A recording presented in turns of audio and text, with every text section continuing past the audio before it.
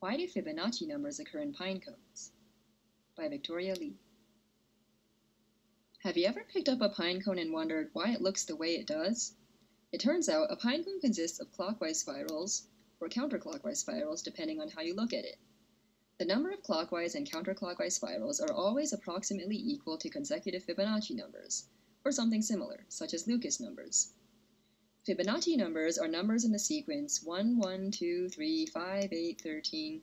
Each number is the sum of the two previous numbers. Lucas numbers are numbers in the sequence 1, 3, 4, 7. Either way, each number is the sum of the two previous numbers. In this case, our pinecone is spanned by approximately 8 clockwise and 13 counterclockwise spirals. It actually has 9 clockwise spirals, which makes it not perfect. But that's okay because it's approximately 8, and approximation is what matters, as you will see next. The ratio of consecutive Fibonacci numbers is an approximation for phi equals 1.618 equals 1 plus 1 over 1 plus 1 over 1 plus 1 over 1 equals the solution to x equals 1 plus 1 over x, which is the solution to x squared minus x minus 1 equals 0, or x equals 1 plus square root of 5 all over 2, equals the golden ratio, equals the most irrational number of all. It also turns out that pinecone leaves are spaced at angles of 1/5 of a circle apart. That's 360 over phi degrees equals 222.5 degrees, or going the other way, 360 over phi squared degrees equals 137.5 degrees apart. We can verify this on a real pinecone.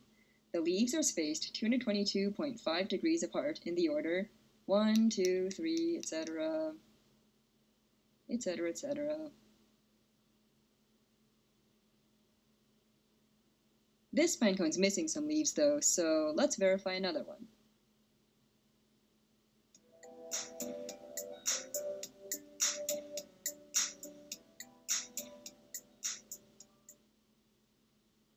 But why does the golden ratio occur in pinecones, and why do Fibonacci numbers occur in pinecones? It turns out that not only pinecones, but most plants grow according to the golden ratio, and all plants do this, or something similar, to maximize the spacing between leaves, or petals, and so on. Don't believe me? Watch Vi Hart's highly thorough and entertaining proof on YouTube. It's in 3 parts, and a clickable link to the next video appears at the end of each video. Unfortunately for you and me, YouTube can no longer add clickable links, so you'll just have to search for the title. Basically, in order to maximize the spacing of leaves, each leaf must be treated equally, so they must be spaced by a constant angle, which is some fraction of a circle apart, say 360 over x degrees apart. If x is a rational number, then it can be written as m over n, where m and n are relatively prime whole numbers. Relatively prime means having no common factors, which just ensures the fraction is simplified as much as possible.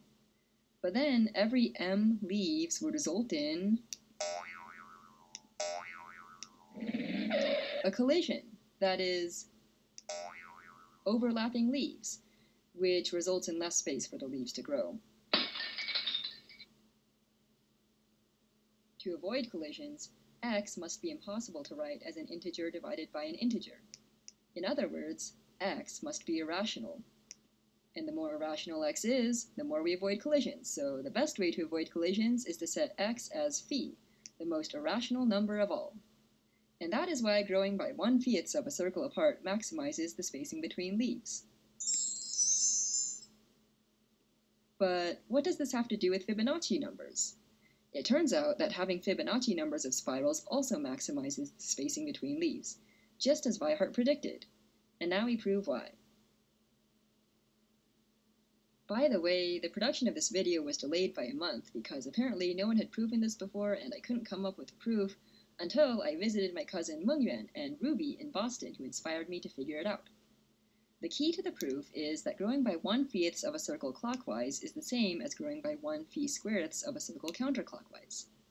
Growing by 1/5 of a circle clockwise, this initially fills up an entire circle after every 5 leaves starting after the first leaf, forming 5 spirals. Note that the next leaf in each spiral is offset from the previous leaf by a distance of 5 leaves, or an angle of 360 over phi times 5 mod 360 equals 32.5 degrees. So counting along spirals, we have 1, 6, 11, 16, 3, 8, 13, 5, 10, 15, 2, 7, 12, and 4, 9, 14. Since the offset is in the clockwise direction, this forms clockwise spirals. And for those of you who don't know, mod just means the remainder of the first number divided by the second number. Growing by 1 phi² of a circle counterclockwise, which is just the same thing, the leaves in the spirals are offset counterclockwise by the angle 360 over phi² times 8 mod 360 equals 20.1 degrees, corresponding to a distance of 8 leaves, forming 8 spirals initially.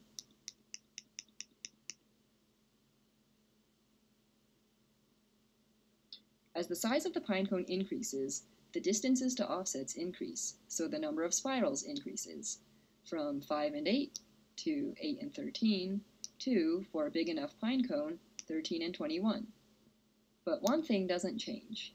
The leaves always grow 1/5 of a circle clockwise, or 1 phi² of a circle counterclockwise apart, so the clockwise spacing is always phi times the counterclockwise spacing, so it always takes phi times as many leaves to create a counterclockwise offset than to create a clockwise offset, and so there are always phi times as many counterclockwise spirals as clockwise spirals. For example, for a clockwise growing pinecone, 1 spiral clockwise corresponds to 1 times phi equals 1.618 is approximately 2 spirals counterclockwise. 2 spirals clockwise corresponds to 2 times phi equals 3.236 is approximately 3 spirals counterclockwise. 3 spirals clockwise corresponds to approximately 5 spirals counterclockwise, and so on. Fibonacci numbers of spirals work best because they give approximately whole numbers of spirals. And the larger the Fibonacci numbers, the better the approximations. But too many spirals makes the pinecone too heavy, so that's probably why most pinecones have 8 spirals in one direction and 13 in the other. Similarly, for a counterclockwise growing pinecone, there are always phi times as many clockwise spirals as counterclockwise spirals. Either way, main point. Leaves growing 1/5 of a circle apart always create phi times as many spirals in one direction as the other. And this results in a self-similar object, meaning no matter how much it grows outward or inward, it always has the same proportions. And this maximizes the spacing between leaves. This is true not just for pinecones, but also for fruits, vegetables, flowers, and in general, circular growing things with leaf-like parts. That's cool. To maximize spacing, just use phi, the divine ratio that's truly divine.